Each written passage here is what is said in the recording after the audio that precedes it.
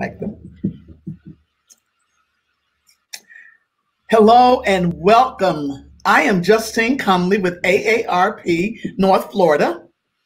And I'm Linda Levin, CEO of Elder Source, the Area Agency on Aging and Aging and Disability Resource Center for Northeast Florida. And you are watching Let's Do Lunch, a monthly virtual event with Jacksonville AARP and Elder Source.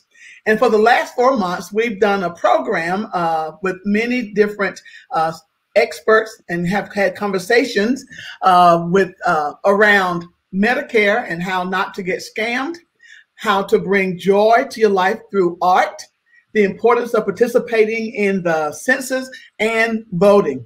And so with that, we have had a great 4 months. And so you can find any of these events at the AARP or Elder Source Facebook page. And we encourage you to do that.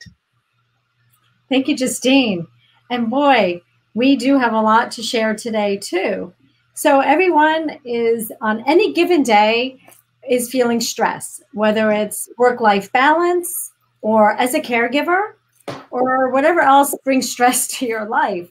And then we add in the pandemic, which has a whole nother layer of stressful issues for all of us, worrying about our health, worrying about our loved ones, and will everybody be okay? And now we're approaching the holidays.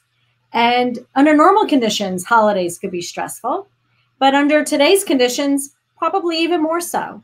So today, we're going to talk to you about how to take care of yourself or self-care. And so get ready. Here we go. Thanks, Linda, for that. And today, our guest is Sonia Quijada, the owner of Q Wellness, and she's an expert in wellness coaching, yoga, and meditation. And Sonia is an Army veteran who has had her many share of musculoskeletal injuries along the way, and found that the adaptive yoga has really helped her with her chronic pain and mobility. And today, you are in for a treat. And with that, we welcome you, Sonia. Thank you. I am excited to be here. Thank you for that.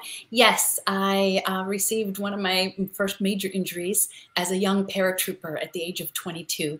And so it has been, I'm now 54. So it's been over 30 years that I have lived with pain and physical limitations. And that was just my first injury. When you're a paratrooper, you get quite a few.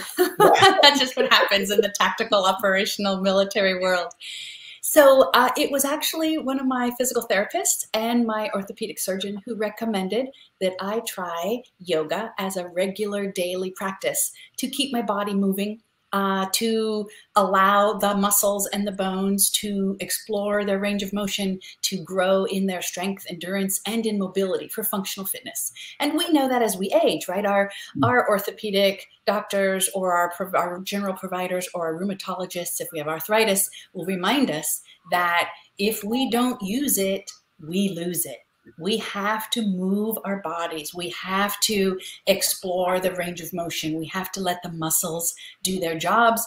And there's another little quip that I like that says, motion is lotion. When we feel achy, when we feel stiff and we don't feel like moving at all, that's actually when we need to move more because it's with movement, with motion that the lubrication happens with our joints and with our bones and our connective tissue, and that's what we need. So I'd like to show you some things that I recommend. Wonderful. Are you ready, ladies? Shall we do this together? Okay. All right. I'm going to, just with our time that we've got today together, I want to introduce you to the spinal range of motion. And so I'm going to move away from the desk a little bit so that you can see me. And I'm going to ask you to move your chair back a little bit so that you can have space to move. And now for all of you watching and joining us in the AARP Florida membership, I'm so glad that you've chosen to have lunch with us today. I'm going to ask you to sit forward in your chair so that your bottom, your seat, is still solid, but that your legs come out more forward from the chair seat. Okay, the spine moves in 6 directions, and we're going to explore all 6 because if you do this every day, somewhere in your day, especially if you spend a lot of time sitting, if you're sitting at the desk or sitting at the table and doing whatever it is you're doing in your day, if you're doing a lot of time just sitting, we need to move our spine. Our spine helps the health of everything else. It helps our range of motion. It helps our attitude and our adjustment. It helps our low backs and our hips feel better. So it helps our mobility. Really, spinal movement, spinal health is so, so important. So we're going to move the spine in 6 directions. Here we go. We're sitting forward in the chair. And the legs, now take a look at your lap. Look down at your legs. And I want your thighs, the bones, to be parallel-ish. Don't be touching. We don't need to be touching on the legs. But have them be parallel-ish when you look at your knees. And now lean over. Put your hands on your knees and lean over and look down at your feet. And walk your feet forward enough that you see your entire foot and your ankle is below your knee. We spend a lot of time when we're sitting tucking our feet underneath us, and that's not healthy. That doesn't help the pelvis and the hips do what they need to do. So walk your feet forward enough that you can feel the feet firmly, feel the ankles. Now, if you push your feet into the floor, can you feel your back side, your back line engaging, and you even raise up off the seat a little bit because your muscles, your gluteal muscles and your hamstrings are strong. So they're going to rise up to the occasion. All right, here we go. So now we're going to explore extension and flexion of the back. Inhale, and I want you to lift your chest, open up your lungs, lift your heart, and come forward with a really sway back, an arched back. This is the big breath in. Now to exhale, we're going to curl. Curl and round and tuck and move your shoulders all the way back to the chair maybe. Oh, so good. Let's do 4 more. Inhale, forward. Exhale, curl and tuck. Big. It's like a big hug, a big stretch, a big curling up. 3 more. Inhale, bring the heart forward. Really exaggerate, show off the back pockets. Exhale, curl and tuck and roll. 2 more. Inhale, long spine. Sit up as tall as you can. When great grandma used to scold us at the table, she had a reason. Squeeze your elbows back. Feel that you're squeezing the back of your body. And then exhale, tuck and roll.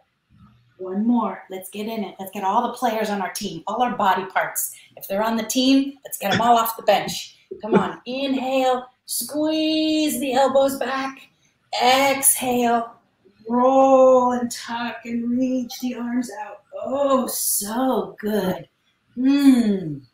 Okay, that was 2 motions of the spine. That was forward and backward, extension and flexion. That's what we do with our body to straighten it, right? To stretch it straight and then a curl and round it. It's very important to do that. And you're going to feel it, especially in your hips, in your pelvis, in your low back, especially if you have achy hips or injured hips or an achy low back or a restricted low back. So you have to expressly practice this. You have to do it. Your body won't do it on its own. You have to coach it. Like, come on, team, get off the bench. Let's do this. I will also recommend that you sit on a firm chair. Sit on that good old-fashioned straight chair, like that kitchen chair or dining room chair, that farmer's wooden bench. Perfect. That is so much better for us than these super soft, cushiony, delicious looking, lovely office chairs or sofas or bucket seats where you just kind of like curl up all in it. And then we wonder why we can't get up, we can't get out of it, because it's not good for our back. It's not good for our pelvis, our hips, and all of this musculature. It's just not good. No bueno. So come on, sit up firm, be tall, be in it if we're going to be in it. Since we're in it and you're with me, let's do 2 more movements, which is side to side. So here we go. Inhale, one arm up. And exhale, lean over, but now with the bottom hand, grab the chair so you don't fall out. No falling. and stretch here. Bend the arm at the elbow and lift that elbow. Lift the elbow up. And I know you can't see me very well on the screen. Lift that elbow up and feel that stretch. Can you feel it? Feel that whole stretch down that line. Oh, so good. Breathe. Breathe into your waistline. Breathe into those ribs. Turn your ribs to look up at the sky, at the ceiling a little bit. Oh, so good. Wow. Come out of it. Whoa. Wiggle a little because you're going to feel now. So now the players on your team, called your muscles and bones, the players on your team are going to start talking to each other. And sometimes they get a little grumpy because they feel like the other people didn't do their job. So that's where you got to wiggle a little, right? And this is the siblings or the cousins fussing in the backseat of the car. So, all right, let's do the other side. Inhale, arms up. Exhale, lean over to the other side. Lean as far over as you can. Hold on to the chair. No falling out, Justine. Don't fall over. Falling over laughing is one thing, but falling over stretching, that's not so good. No clunking on the head. Lift that elbow. Lift the elbow high up into the ceiling. Turn the ribs. Look up at the ceiling. Breathe. Breathe into those tight spaces. It's the breath that is the magic that untangles all that stuck stuff. Oh, so good. Come on. We're going to visit. I know. One of the questions we might have, because I know I get neck pain from like arthritis. Yes. So we have folks, right, joining us today with maybe arthritis in their shoulders or in their neck or maybe some pain in their back. Is there anything that they should not feel? Or should they not stretch too far, too hard right away? Maybe build? Great question. Absolutely. We want to go slowly. So listen to your body. And anytime we do movement, approach the movement with a curious, open mind. So without an agenda, without an expectation of trying to look or do like anybody else is doing, always go really just kind of curiously, right? If we've discovered this fortress out in the woods that we call our body, this castle, parts of it are, they've been neglected. And so we don't know what's going to, if we open that door, it might not be on its hinges. So we want to go carefully into that dark night because this is the chalice of our soul, but we need to make sure that it's still all together. So yes, go curiously, go slowly, go gently. Good question. I want to explore both sides again, and I'm going to talk about what we might be feeling in the neck. Thanks, Linda. Let's do this again. Inhale, arms up. Big stretch. First, you stretch as high as you can, and then come down to the side. Now, while you're here, check your chin. Slide your ears back as if you're clearing your throat. Do you notice how you adjust your head when you clear your throat? And it doesn't look attractive. I know you see it here, right? This double chin. But that is so good for protecting the back of our neck with our heavy head, especially when we're leaning over. Okay. Mm-hmm. All right. So the other piece I want to say, and I'm going to show you on the other side. Let's visit the other side. Inhale, both arms up. Stretch, stretch, stretch, stretch, and reach. And then lean over.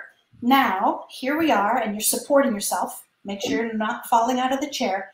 If you have a shoulder injury or shoulder limitation and you can't raise the arm up over the head, then bring your hand just kind of to the shoulder as you can, and maybe just rotate the elbow up a little bit.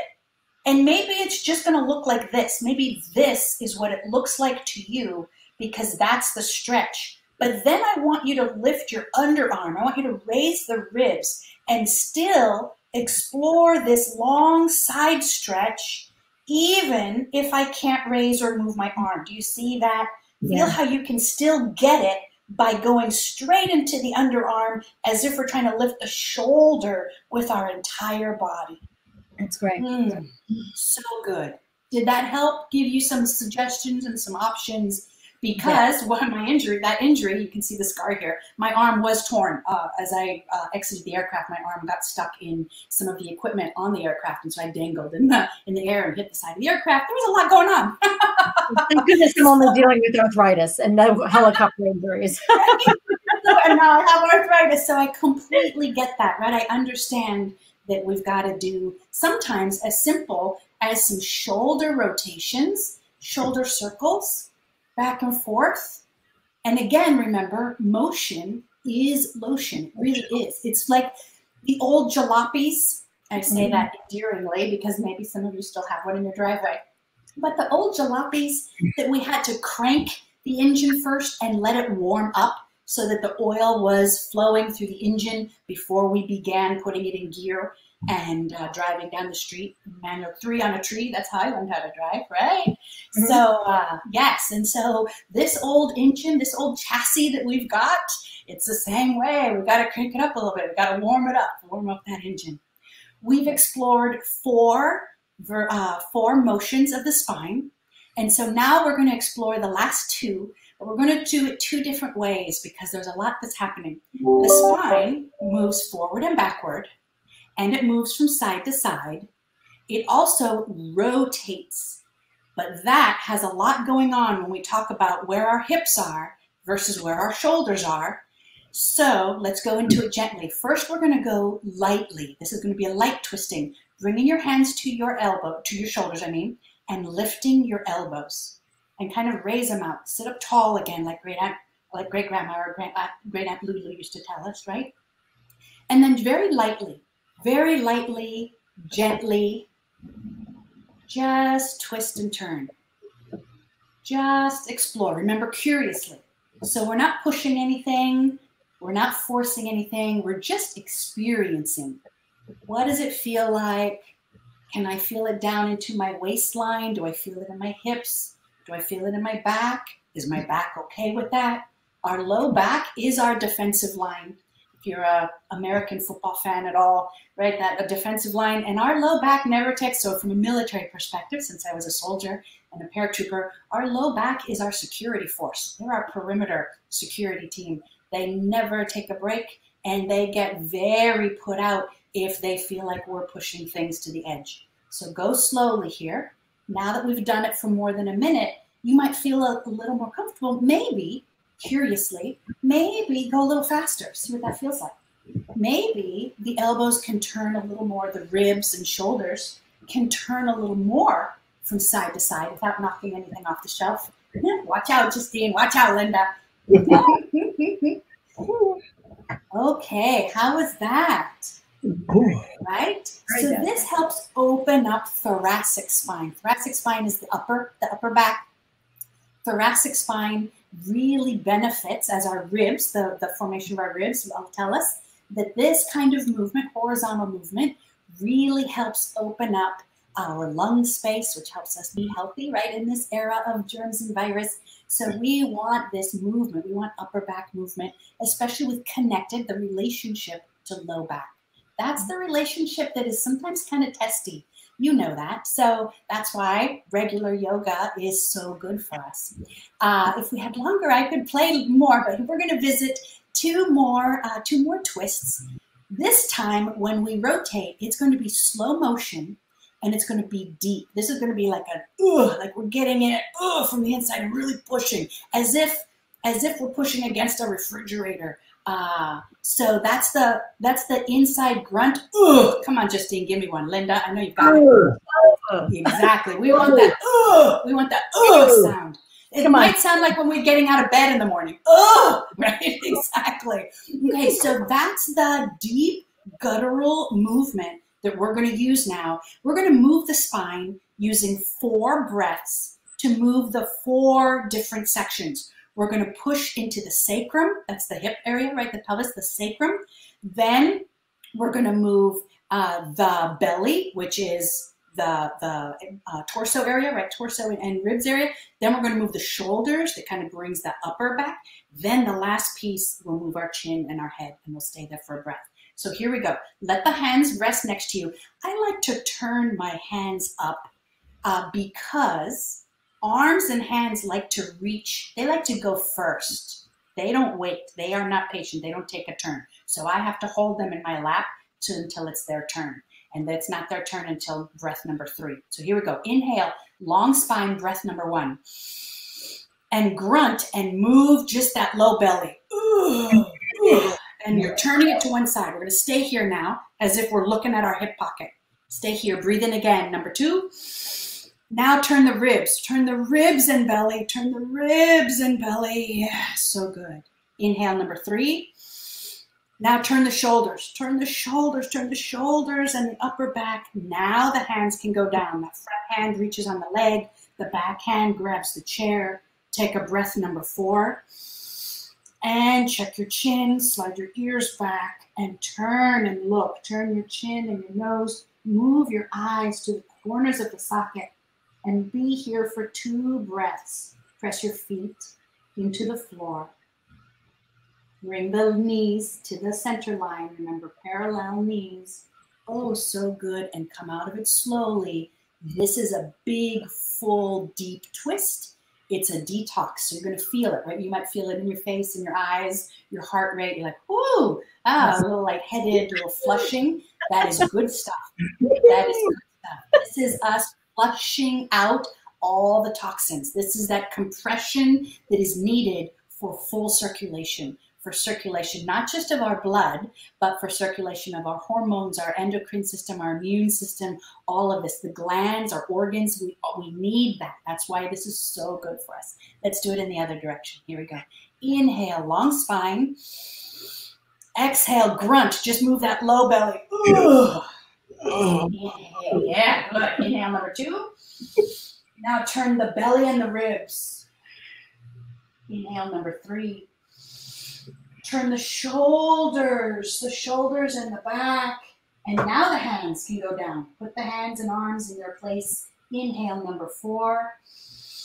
Check your chin, slide your ears back, and turn your gaze all the way to the corners. Can you look all the way behind you? Press your feet into the floor. Bring your legs to be parallel. Oh, so good. Come slowly forward, slowly.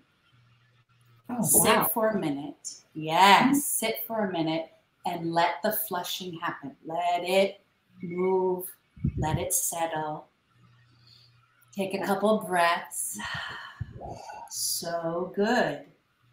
This has been the 6 basic movements of the spine. We did extension and flexion, extending it and curling it. We did side to side torso, stretching this long connection from elbow down the ribs into the waistline, into the hips. Nice long stretch that we have to feel on the side body that is also part of our core and our torso for our spinal health. And then we practiced rotation, and we did it 2 different ways because we did lighter, right? It's kind of like that outside twisting. But then we did that deep inside spindle. So the outside didn't look like it was doing much, and the effort was all that deep grunting on the inside. So good for us. Yay. And when you have time on another Let's Do Lunch, we'll do more yoga. I have more ideas. I have a question. So yes. I've done a little meditation. So why is it that people think that yoga is hard and that meditation is hard, especially when it's hard to still yourself? Talk to us a little bit about that, if you would, please, or show us. Great question, Justine. Absolutely. You're right. So meditation, the word meditation, I think shuts a lot of people down, right? We think, oh, that's not for me. I can't do it. I'm not going to sit cross-legged on the floor in some dark cave somewhere for hours and not eat. I mean, who doesn't want to eat? Come on, Justine, this is lunch. Let's do lunch, right? So meditation can be very off-putting. But another idea, or the bigger practice of meditation, is actually called mindfulness. And there is a lot to be said and some really fun exercises and practices we can do about mindfulness. Mindfulness-based stress reduction is, I'm a professional resilience coach, and so that is one of the things I do for organizations and corporate groups or worksite wellness. So if there's another time that we can do lunch, we're going to talk just about mindfulness, and then we're going to practice some fun things because mindfulness uses all the senses. But for today, as part of mindfulness, there's a portion in meditation that is really just about calming the mind, just acknowledging that we all have a committee of voices in our head always going on, right? We've got all of those people, the librarian, the coach, the judge, the snark, the critic, right? All of that, everybody in our brain always telling us what to do. What are we trying to remember? Did we already do this? We're worrying about something. We're, brainstorming. We've got the good idea fairies in our head too, right? We have all of this happening. So much so that we get caught up in our head and we lose sense that really meditation just means being still, being here, being in the body, just these moments. So let's do this for 2 minutes. I would like to guide you in a breath. So when we're focusing on doing something, that is actually a form of meditation. For some people, walking a labyrinth or walking around a block, walking laps on the track or in your neighborhood on the path, walking and paying attention to the fact that you're walking without paying attention to all of the chatter from the committee members in your head. Walking is a lovely way of meditating. If you live by the beach on the water, that's a fabulous way. You know that. That's why it feels so good. You can just be in it. You can feel the sun or the breeze, hear the birds or the dogs, right? And you're there, you're present. Meditation is about calming and just putting time out, putting that committee in our brain in time out and just being where we are. So let's do this by breathing. And the breath that I'd like to introduce to you is called 3-stage breath. 3-stage breath is really popular right now for respiratory therapists, for all of us, especially over the age of 50, to keep our lungs healthy and clear and strong so that we can fight against any viruses that are out there for us for upper respiratory infections. So let's do good pulmonary health now with this 3-stage breath. I'm going to talk through it, but we're going to end up doing it for about 2 minutes. So get comfortable. You don't have to sit at the front of your chair anymore if you want to sit comfortably. And I was going to say one thing. Please, if you have a question or comments, put it in the chat. We just had a comment from Cheryl and Bill. This was a great experience, Bill, and I really needed this. Keep up the good work. Keep going. I'm so glad. Yay. All right. So hang in here with me. Let's do this for 2 minutes. I want you to breathe into your belly like it's a balloon, right? When you take a breath in, and you let your belly get soft, so breathe it. Breathe in to your belly, and then keep breathing into your chest. Feel the ribs expand. Keep breathing now. Sip all the way up to the throat. Sip. Breathe as much as you can, more than you think, until you feel so full, and then pause just for a couple heartbeats.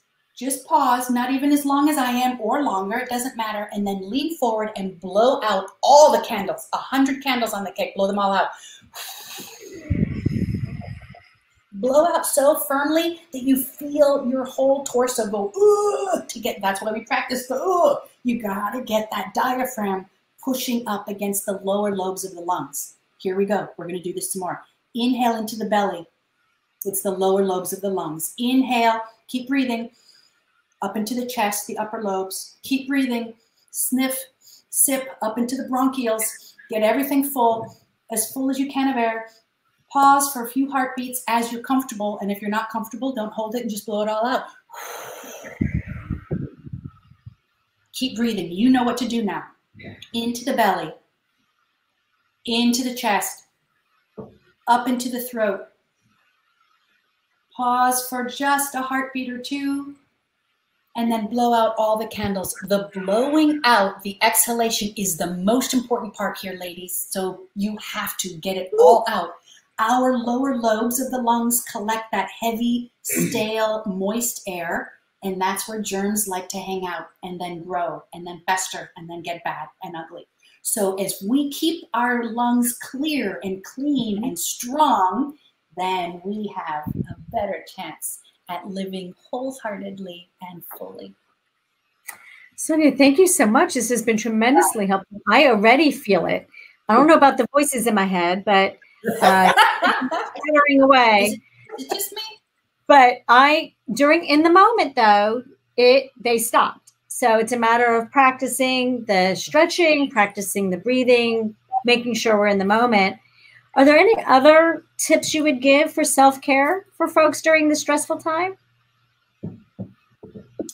Be gentle with yourself. Yeah. It is stressful, right? So know it and own it. One of my favorite current poets and philosophers, contemporary modern day philosophers, Yung Pueblo. You can follow him on Facebook and Instagram, Y-U-N-G, Yung Pueblo. And I have his book from a few years ago. And today, when I turned the page, the reading said, being honest with yourself is an act of self-love. So be honest. It is hard. It is a struggle. It is heavy. So then do what you need to do for that self-care and take care of yourself. Do it. Prioritize yourself. They say in the airline, if you ever fly and you hear the announcement that says, you know, if there's a crisis, if there's an emergency and the oxygen mask comes down, you have to put yours on first so that you can keep breathing, so that you can help somebody else. Well, that's true. You have to take care of you first. You matter, so do it. Thank you, Julie. Thank you, Dion, for your comments in the chat. And again, thank you, Sonia. Oh my gosh, it was wonderful. And I just want to give a heads up. Sonia, AARP has additional times with Sonia for a whole series, I think, beginning in a week or so, going for 3 or 4 weeks. So please, please, please, for 6 weeks. So you get to get more of Sonia again for free, so you can practice more of this. The other part of that is everything that we do is recorded.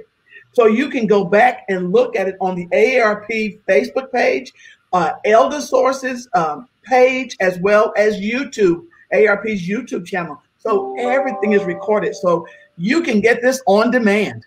And so we are so grateful for you being here today. Thank you so much, Sonia. Again, Linda, any last words, Linda? Yes, we want to be sure to remind everybody to join us next month, because we'll be back the 3rd Thursday of December at 12:30 for another wonderful Let's Do Lunch with AARP and Elder Source.